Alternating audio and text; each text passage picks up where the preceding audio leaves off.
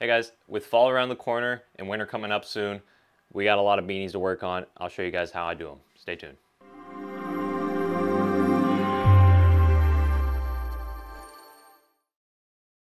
Today we are doing a handful of beanies. I'm just doing 3 words on the beanies, just on the front, so it's very simple. It is Body Shop Gym. This is the name of the gym that I'm making these beanies for, so it makes my job easier since we're not doing any crazy fancy design or anything, just a simple text. So with that, I have all my supplies and the beanies laid out. I'm gonna flip the camera around and kind of walk you guys through everything. So this is what we're working on today. We have the beanies here provided to me by the customer. I believe these are the Sportsman SK or SP12s. I'll put it down in the description when I look it up, but pretty simple, not too many. We got the black ones, we're gonna be doing the white embroidery on here, and then with the gray ones, we'll be doing the black embroidery here. Same exact design, so it should be a pretty simple job to get knocked out here. Shouldn't take more than a couple hours.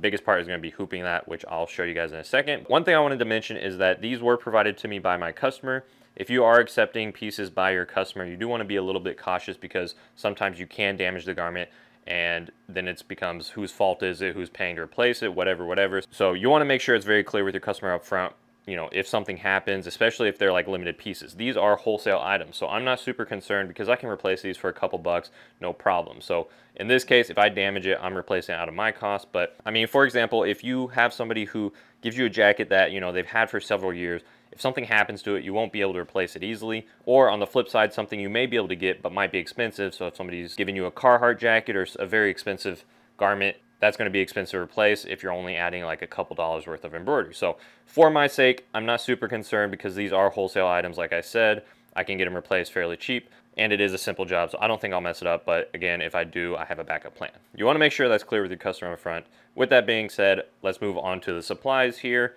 For the supplies, I'm going to be using my 5.5-inch Mighty hoops. I do have 2 of them here. I do want to get a couple more so when these are both running, I can get the next pair ready. But for now, I'll make do. For the stabilizer, I'm going to be using 2 pieces of this very heavy, I think it's a 3-ounce tearaway stabilizer. Like I said, it's just going to be text. Depending on the design, you might want to change this up. I do have a separate video where I did some beanies. They were a knit type of beanie, so I wanted more stabilization. I went ahead and used cutaway, and that's going to hold up the best. But for simplicity's sake, I'm going to be using tearaway for this project. For a topping, I do have this water-soluble stabilizer that I got at Joann's.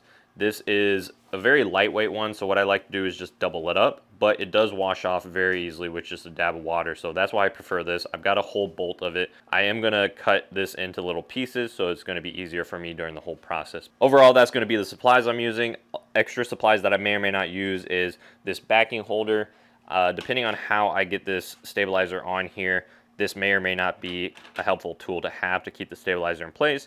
If not, I'm probably going to use tape just to hold it in place when I get the hoop into the beanie. And other than that, I do have scissors and then again, a couple tools to clean things up. So I'm going to get you guys propped up. Like I said, I do need to cut this down into a bunch of pieces. That way it's just easier for me, so I'm not cutting it as I go. I just have everything ready to go as I'm working through.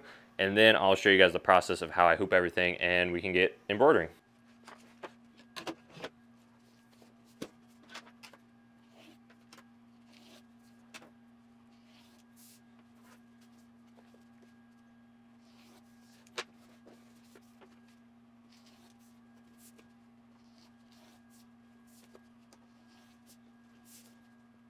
As you saw, I got all my water-soluble stabilizer cut, so that way I can just have the sheet ready to go when I am hooping everything. But now I need to figure out how I want to get these hoops. So, like I said, I'm using 2 sheets of this 3-ounce tearaway stabilizer. Typically, it's used for caps, and I'm thinking I'm just going to put them here and line it up with these dots so I can get it as straight as possible. But I'm not sure how well the backing holder is going to keep it in place. So we'll see. That's not too bad. I'm just trying to use these dots as little points to align the paper to get it straight. If it wasn't working, I had tape as backup and I might switch, but I think this should be fine for now. I like to make sure I'm using the front, not that it matters too much, but essentially there's a tag typically on the inside here. That tag is on right around here. So for me, mentally, this is going to be the front. So I like to take it inside out. Remember, this is the front still. This is the front of the beanie. Pull the cap inside out. And this is still the front. So this is the front, this is up. And once you have that, you can simply just put the hoop inside. And the reason I was trying to get this stabilizer even with the hoop, so that way I can just pull the cap or the beanie down to get that as straight as I can. So this way I know it's square to the machine as it embroiders. And essentially you need to remember here, the text goes right here. This is the top of the beanie, this is the bottom, so you should be reading it as it's like this. The reason I'm emphasizing this is because I've messed this up, and I still do every once in a while, and realistically the best way to do this is you can mark it so you know which way is up. But this is a great one, but I did it upside down. So for example, if I take it out, we're in the same orientation. See how this doesn't flip? This should still be up. So when you do the design, just make sure you do it so it's legible this way. And then once that's set, like I said, I'm going to be using 2 sheets of stabilizer on top. I think I'm just going to take one and fold it in half.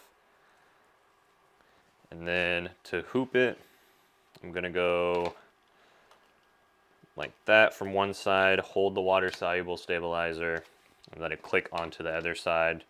Make sure it's all the way down, and then pull the backing. You want to make sure to pull this off so it doesn't fall off when you're embroidering, but that is good to go. I'm going to throw this onto the machine, but first I'm going to show you the artwork. Like I said, it's very simple, but I'll take you guys over there.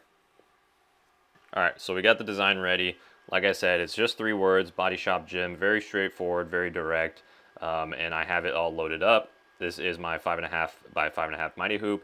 The size is going to be about 4.2 inches. That fits barely into parameters, but I want to still leave that sizing.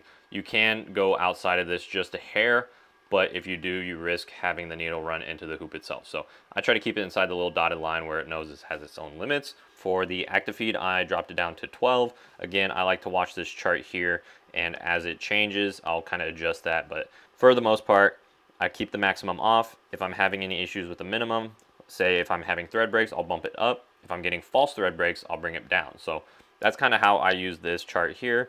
Stitches, we're looking less than 5,000 stitches, so it should be fairly quick. I'm going to bump this up a little bit. I'll probably run it at around 800, so pretty straightforward job. That's the artwork. I've already put the arms onto both machines. All I have to do now is get these hooped up. I already have one. Gonna get the other one hooped up, put them into the machines, and I'll be good to go.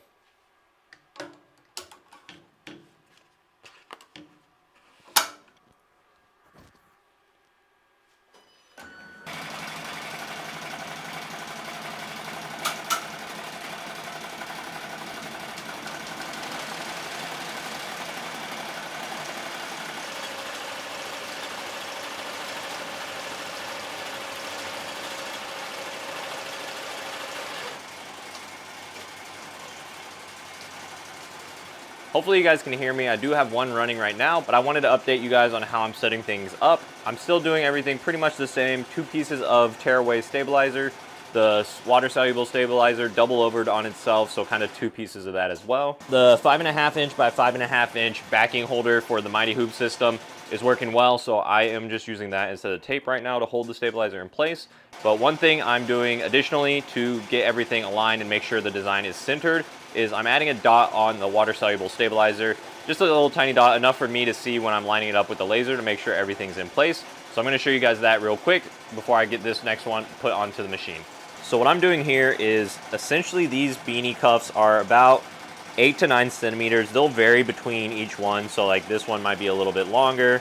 This one's like 8.5. Essentially what I'm doing is taking that, divided by 2, which puts me at about 4, 4.25, and then quickly getting the tip of that and just putting a little tiny dot.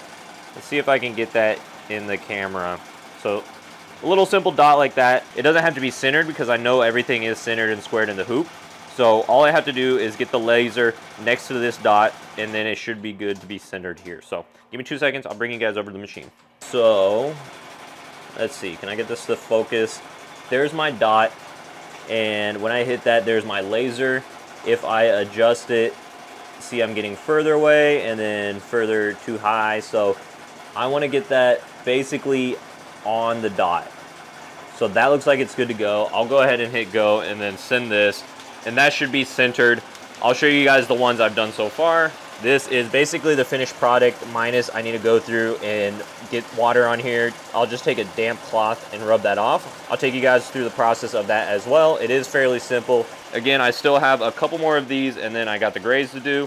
When we're done with all of them, I'll show you guys the process of cleaning these up. All right, so we are almost done. This is the last one I need to get embroidered. I have been cleaning these up as I've been going, so I am ready to get the water-soluble stabilizer off once I get these two cleaned up. I'll take you guys through that process right now.